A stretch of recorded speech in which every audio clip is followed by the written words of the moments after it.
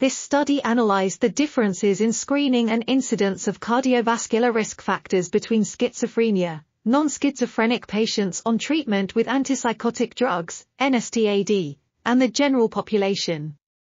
The results showed that schizophrenia patients were screened for dyslipidemia and diabetes more frequently than the control group, while for obesity or hypertension, they were screened equal to controls.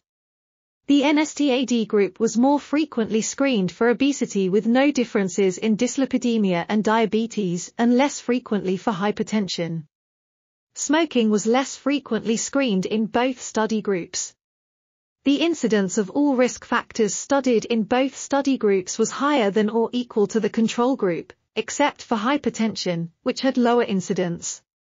The lack of screening of risk factors does not appear decisive in the increased cardiovascular risk of patients diagnosed with schizophrenia seen in primary care. This article was authored by Miguel Castillo-Sánchez, Mireia Fàbregas-Escurriola, Daniel Bergè-Baquero, and others.